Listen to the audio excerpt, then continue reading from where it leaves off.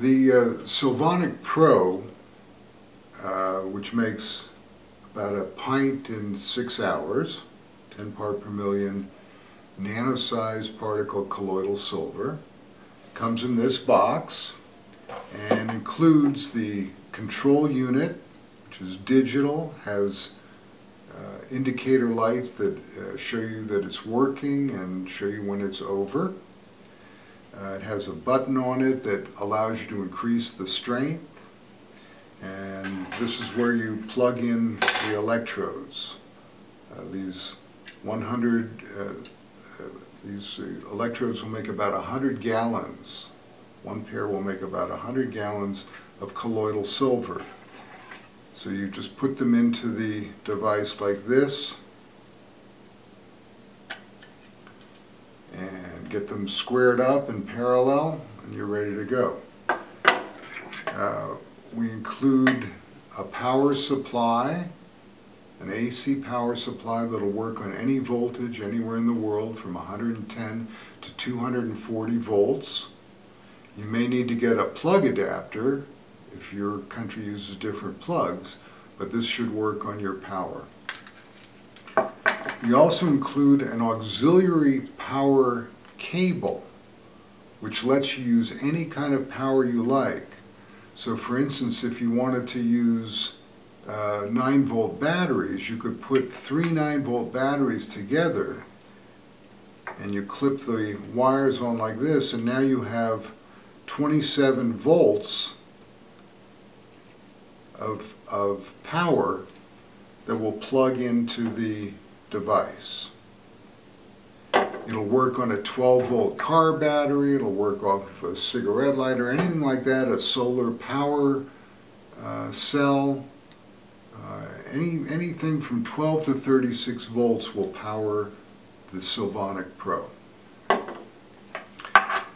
We also include instructions that will guide you through the setup.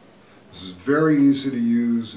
It's almost impossible to make a mistake with this because it's fully automatic.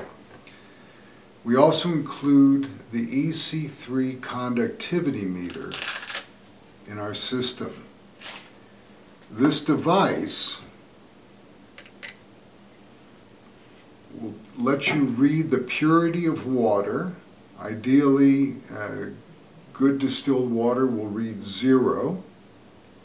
And then once you've made your colloidal silver, it will tell you how strong it is. Again, we're shooting for around 10 parts per million. This device here, again, is a conductivity meter. And as a conductivity meter, it reads out in microsiemens, which we believe is the most accurate way to determine parts per million. A TDS meter actually reads about 50% low. So if you have a TDS meter, you actually should stop your colloidal silver about 5 parts per million according to that. But this is much more accurate. So when this says 10, you have around 10 part per million colloidal silver. You take a glass jar.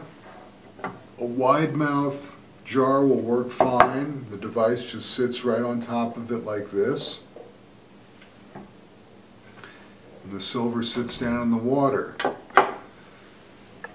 So you would take your distilled water and you'd fill up your jar almost to the top. So put enough water in there so that when you put the device on it, the water comes almost up to the bottom of the connectors here. It's a good idea not to let the water get on the connectors. It won't hurt it, but it's really a good idea to just have it just below the surface with the maximum amount of silver in the water, like that.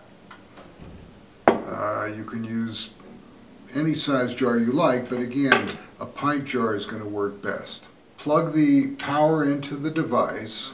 When you put it into the water, you'll see this light start to light up. It can be very faint at first, and the purer the water, the harder it is to see that light. You actually may need to turn out the lights to see it. But that light will come on, and it'll stay green for about 5 minutes, and then it will turn red. And it'll stay red for another 5 minutes, and then it'll go back to green. And this indicates the swap, the polarity switch. So for 5 minutes, one electrode is positive and the other one is negative, and then it switches and the other one is positive and negative, like that. And it goes back and forth.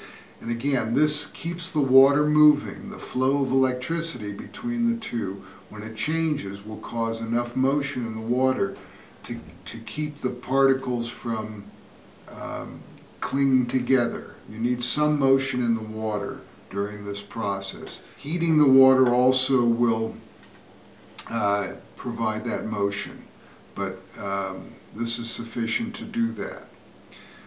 Once it has reached 10 parts per million, the device senses that by measuring the conductivity in the water, and when it reaches the proper conductivity, it shuts itself off.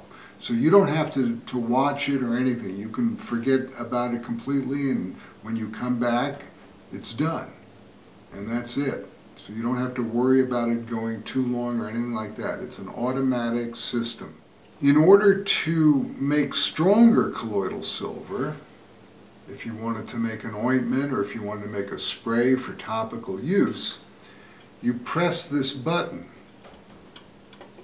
and the yellow light will come on, and for each press of the button it will add another 2 parts per million before it shuts off.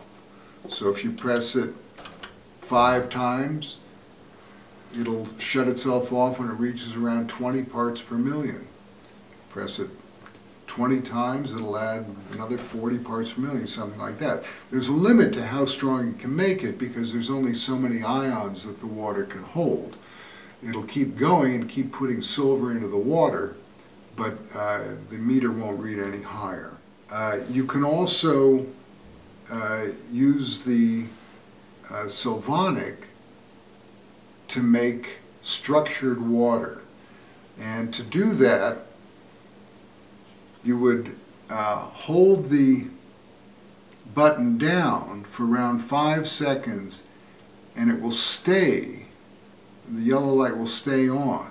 Instead of turning off, it will stay on, and that indicates that you're in the direct current mode.